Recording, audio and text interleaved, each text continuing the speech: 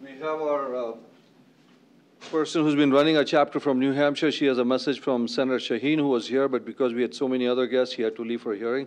Latha.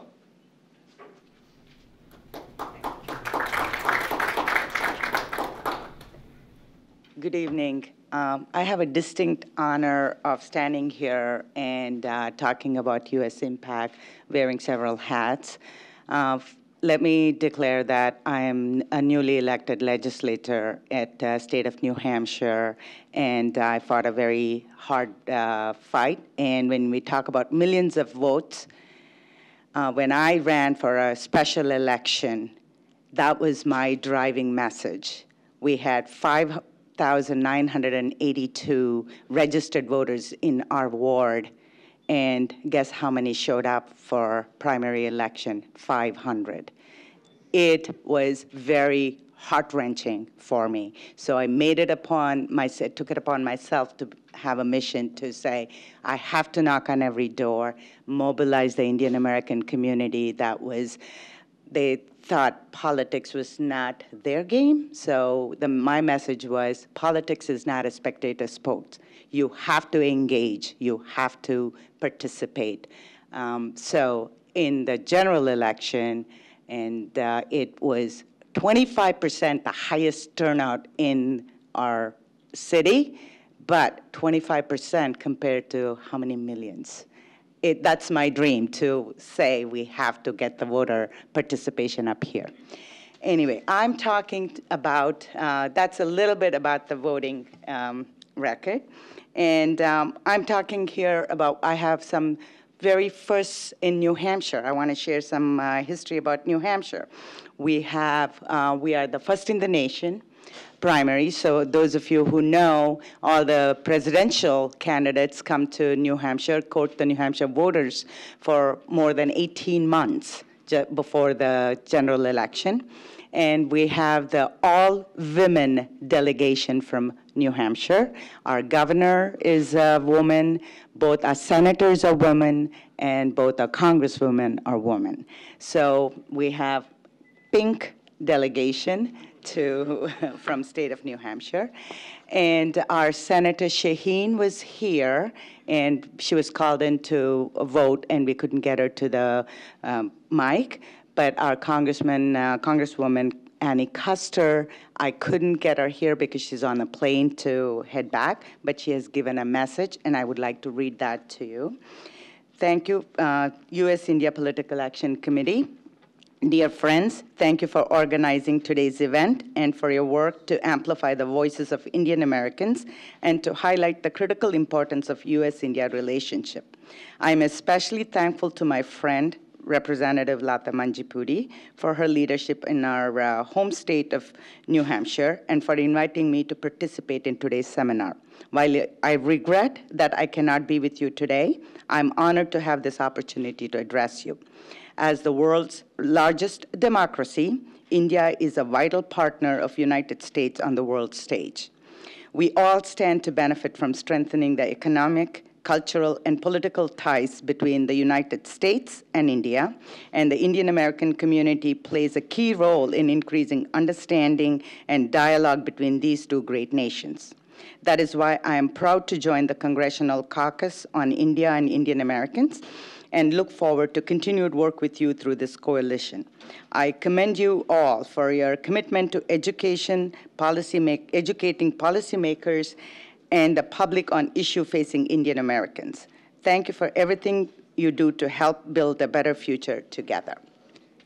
So I did serve on as a school board member, and then in 2006, Sanjay Puri called me and said, since I had gotten off the school committee, if I would join or start a chapter of India-U.S. Political Action Committee in New Hampshire. And my question was, what are your goals? What were, educating and building ties between the two nations. That was dear and near to my heart. So I said, I will do anything to help.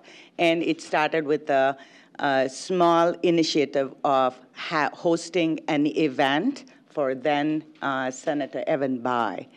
And the response was so overwhelming and so great. I realized that I can't sit back and just watch the world go by. We do have the talent. We do come from a great heritage.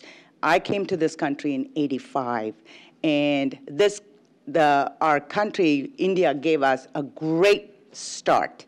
And I'm proud that I was educated. I came with my education and 2 suitcases to a country which is also a democratic country where I could, sky was the limit, if only I participated. And so and U.S. Impact really gave me a great platform to kind of work together and build the bridges like the previous speaker talked about. We coming from India, settling here, this is my home now. This is where my kids call home. So what do I do as a mother to connect the 2 worlds? And India PAC, U.S. India Political Action Committee has given me that platform to connect the 2. And it's been great to host a lot of events for the presidential candidates. And when they are coming through New Hampshire is unique. Unique in that sense, I'm proud to say that, because you cannot just be a bystander in New Hampshire. You have to be an active participant in a political process. And so this has given me an opportunity to meet candidates on both aisles, both sides of the party. So true bipartisan approach. And I've been honored and privileged to have that great backing from PAC. And it's just always a phone call to either Sanjay or Surabhi. They have showed up for the events. And it's very powerful to be able to have that close interaction and to get the thought process going in terms of what's important to Indian American community, what is on our agenda, or we all care for good education for our kids, good economic growth, good health care, vibrant community, a peaceful way of living. That's a common core for both communities and both nations. So we have a very common core, and that has been a great motivating and driving force for me. And it is too bad, and I have to say, as the first Indian American to be elected to the office in the state of New Hampshire, I cannot tell you the support I got from my team, our elected officials. Senator Shaheen's office, Senator, Congresswoman Carol Shea Porter, and Custer's office. My drive was to get people out to vote, so I would have 15 to 20 people every weekend knocking on the doors. So that was very, very important to us. And voter turnout was a key driving force for me. And I wish and I hope I could have Senator Shaheen speak to all of you. She's coming? Oh, great. And I know how much it means. I mean, Senator Shaheen knows how much it means to me, my community, Indian American community, and my community in New Hampshire. So I have embraced both together, and I'm really honored. And before she's coming, should I introduce her, tell her what her... Yeah, I mean, but she's going to be here in a few minutes, right? Okay. So I have some very special things about Senator Shaheen. She is the only, she was the first female governor in New Hampshire, and she was a 4-term governor, and she's the only governor and a U.S. senator in the country. A governor, past governor, and a senator now. And she was a school teacher, a great, great friend who she had taken a delegation. She couldn't go personally because of her obligations here, but she had sent a delegation to India in 2011.